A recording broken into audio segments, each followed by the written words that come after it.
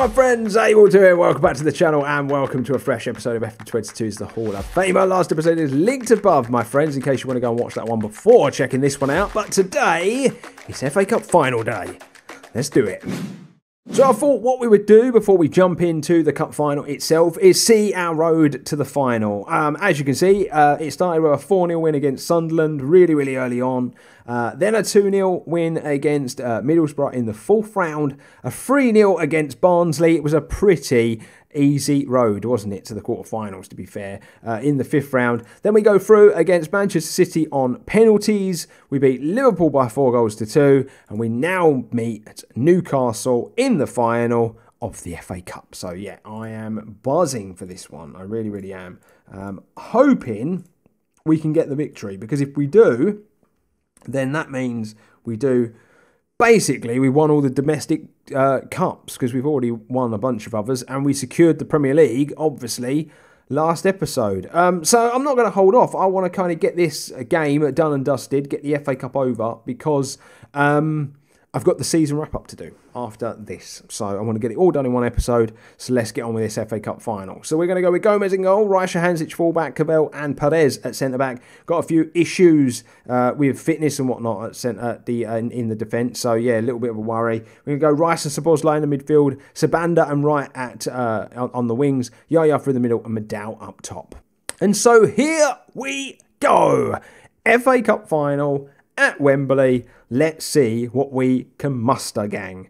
I'm looking forward to this one. I really am. I'm a little bit worried about the team I've had to play. Cavell in at centre-back. It's not really one I wanted to go with, but it is what it is. We've got issues with fitness, and, you know, it's just one of those things, unfortunately. I forgot to rest the players going into the FA Cup, and you know, the Premier League, for me, was a little bit more important than the FA Cup. You know, it's a bit more reputable. It means more points as well towards the Hall of Fame. But it'd be great if we could win the FA Cup as well. It would be a really good season then. Free kick, Szoboszlai was a good free kick. Declan Rice going to recycle. Yaya back to Rice.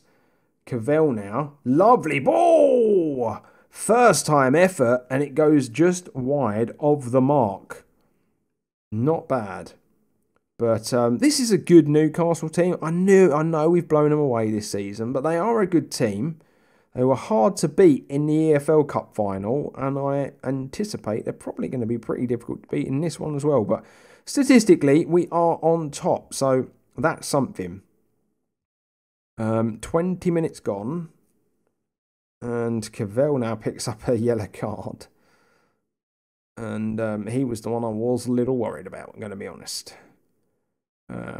Not much happening. I don't want this to be another final where it's just a load of rubbish. As you can see, there's a bunch of games now being played in the Premier League. Yeah. Man City have gone on an absolute run at the end of the season. They've been very good. Very good. Come on, give us something. The FA Cup final. We were getting really hyped for this. And now nothing's happening. But why are we not surprised? Nearly at half time, and we've just seen that one effort. I've got a really itchy nose. It's probably really annoying seeing that. Me just keep scratching my nose. Okay, this has been boring. Whoa, Newcastle haven't registered a shot in that first half. Anyway. Let's tell them that I want a bit more in that second half. I've got a good team out there. Maybe going with Leaf and Maddow over Acevedo was wrong. I'm not sure. I really didn't have no choice with all the energy levels. Still felt like this was a good enough team to kind of get the job done, but creating chances, just nothing to shout about, nothing to like really get excited about yet, is there? I'm going to bring Leaf and Maddow. I haven't even got Acevedo on the bench. Anyway, we'll bring him off. Vinali will come on.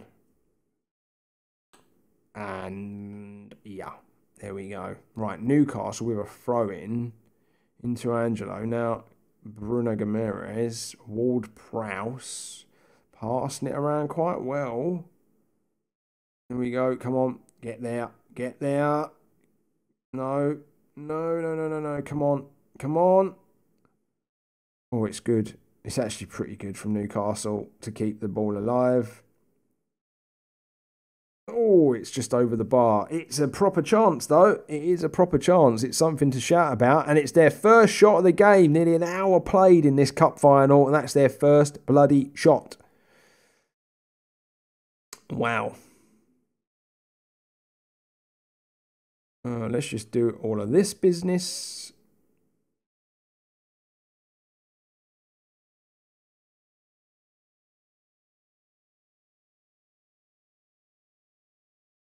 Right, Cavell on the football. Into Rice, who has it nicked off him. You got to be better than that, Rice. Now it's into Tricker. He goes wide. Oh, it's all Newcastle. Oh, I think that's going to count. I think that's going to count. I think that's going to count. Second half has been Newcastle. And there you have it. Newcastle 1-0 to the good. I am still going to make the changes.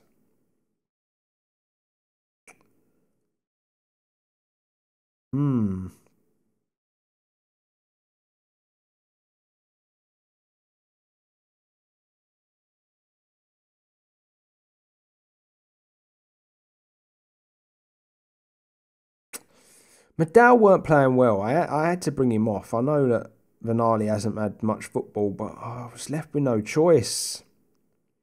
I think I've got this wrong. I think I've just messed up somewhere.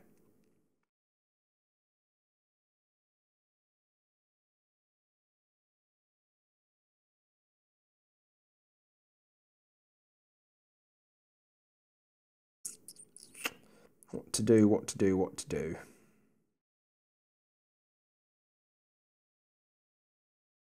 We'll drop Rice in as the ball playing defender.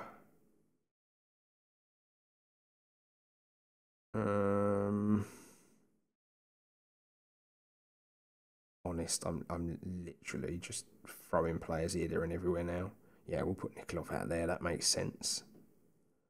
And then we'll go as an inside forward, maybe on attack. Yeah, we're literally throwing everything at them. Throwing everything at them. We've got 10 minutes to go. We've kind of got to. They've FM'd us big time here.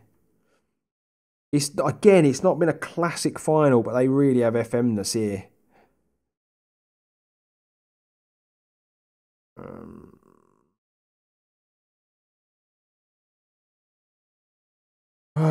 Deary, deary me.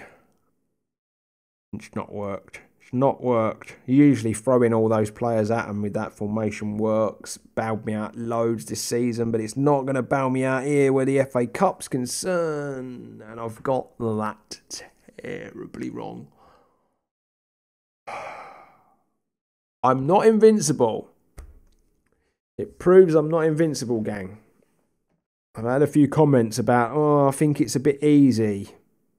I'm not invincible.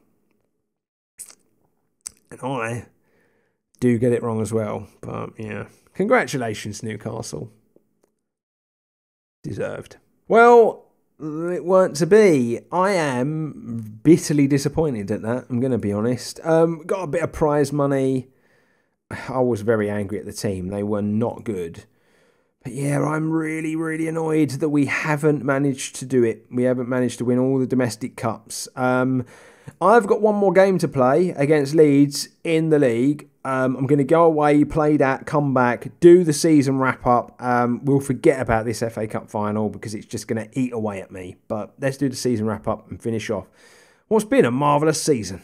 And so here we go, gang. It's time for the season review. It's been an unbelievable season. I'll talk to you about the Leeds result in a moment, but let's just crack on and see how the season went down. Whoops, I always do that. It takes, for some reason, it takes a little bit of time to get to the new arrivals. So obviously, as we all know, we spent a load of money in the summer. And, you know, here we go. This is kind of like looking at how they've all done. Honestly, Dominic Szoboszlai and Novalet have been very good. I know Garay hasn't played too much, but he's been good. I think Chihiri, for when he's played, he's done all right. I think Sabanda's been really good. Reich has been top-notch. Niklov's been great. Cavell, another one who has been really solid. And then Vanali and Ilicic, both those two not playing too much football. It is what it is, but, I think the signings were pretty good. And it has been a season to remember. It really, really has. We won the Premier League once again. I'll show you the Leeds result at the end of the season. A 2-1 win. Really, really good stuff from us. So we completed a really good season. 96 points. We finished 6 points ahead of United in the end. Champions League, I think, was really good as well. We went out in that instant classic against Manchester City. It was unfortunate, basically, that they grabbed the goals the way they did late on. Why that says 5-3, that's not what the result was. It was 5-4. We won 5-4. That's really strange. Anyway, the Emirates FA Cup, we obviously have just lost to Newcastle. Carabao Cup, we beat Newcastle. Really, they just exacted some revenge. And then we beat Manchester United by 2-1 in the Community Shield. So we won 3 of the 5 competitions. So not bad at all. Moments to remember, a 5-0 against Brighton was the biggest win. The match to remember was the 1-0 against City. And then the goal of the season coming a 4-0 win against Aston Villa, where Madao ran from his own half and scored a 24-yard shot. Pretty good. As you can see, we've grown from a continental to a worldwide reputable club now. So that is amazing. That's going to really help with signings. The finances are a bit all over the place, but we really won't know where we're at with that until I sell the players I want to sell and, stuff like that, and we balance the books. We've done all right with the merchandise sales. So Bosley is the top shirt seller now, which is really, really surprising. Fans love him. Declan Rice, Sabanda, Madao, and Acevedo were the others. And this is how basically they think we lined up the best this season. I'm a bit surprised, I'm going to be honest, that Madao ousting Sabanda at left wing. But maybe it's the goals that have done Sabanda because he scored a lot more goals than him. But I don't know. Gomez in goal, Raisha Perez, Alfonso Hanzic, Novalay, Szoboszlai. No Declan Rice either. That's really surprising, isn't it? But you'll see 14 assists and 13 goals from Szoboszlai in the midfield. Double figures all here. 34 goals Acevedo ended up with. Very, very good stuff from all the team. And then the accolades, you're going to see we won Manager of the Month, Premier League Manager of the Year. Johan Acevedo was Fans Player of the Season, Young Player of the Season. Dominic Szoboszlai got Signing of the Season. Goal of the season went to Leaf Madao. Top goal scorer with 34 was Johan Acevedo. Top assists with 14 was Dominic Szoboszlai. Johan Acevedo got most player of the matches. He also got highest average rating for the season. David All got the most pass completion per 90 minutes. Acevedo's cleaned up. He's been ridiculous. 13 clean sheets in all competitions is a new record for Andre Gomez and West Ham. 11 player of the matches is a new record. Dominic Szoboszlai's fee is a new highest fee paid, and Terrell Malasia's was a new highest fee received. The reason why that's higher than the ones that obviously could go north of that is because that was all paid up front. And then, just to finish, history in the making, your hard work never paid off on the pitch. Such feat didn't go unrewarded at the end of our season awards ceremony. Lovely job. So there is a few other things, obviously, we need to just go through. Club visions. Are they adding anything? I don't think they are. I always just accept what they say anyway. And I'll do the team meeting when the game's all said and done. We've got all of our injuries. Kabamba helped Celtic win the Premiership. That's really good. He made 33 appearances. What's he looking like now? Jeez, we're going to have to get him involved soon. He's looking so good. Top goal scorer, you'll see Johan Acevedo finish 3rd. And he claims the English Players Young Player of the Year. That is unbelievable. Absolutely love to see that. Gomez wins the Golden Glove. I've won the Manager of the Year. Loads of players in the Best 11. These are just people I'm watching.